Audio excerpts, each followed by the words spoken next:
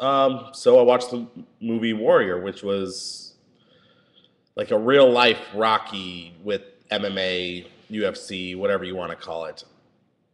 I mean, the fact that it's a true story based on a true story, very interesting. Um, all the acting was very well done. I mean, Tom Hardy is a physical beast. I can't wait to see him in Dark Knight Rises as Bane.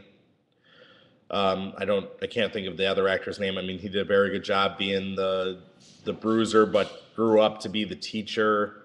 Nick Nolte did a good job being the drunk, degenerate father who kind of got back in both his sons' lives doing this. Overall, I mean, it was a very good movie. Comparing it to Rocky immediately hurts the movie, though.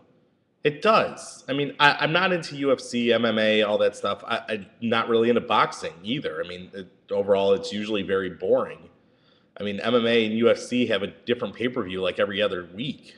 I mean, besides guys like Brock Lesnar or Ken Shamrock or guys who eventually or were in the WWF or WCW and then went, I mean, there's very little big name guys that I would know in this. I mean, it's just not something I follow.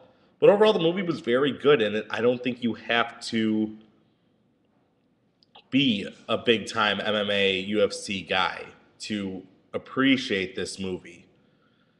Um, Jennifer Morrison's very good. I've liked her since House and everything else. Stir of Echoes.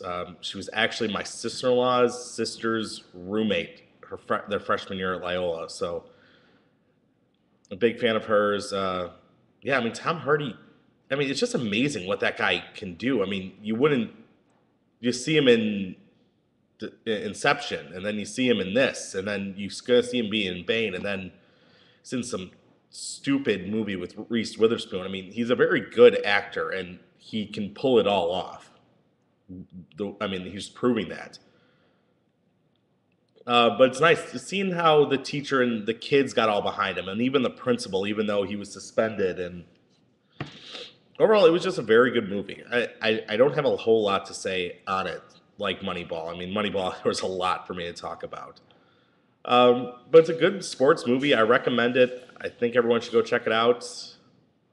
The end is very interesting. The character Tom Hardy's playing with the military and what his history is and why he's using his mother's maiden name and not his actual last name.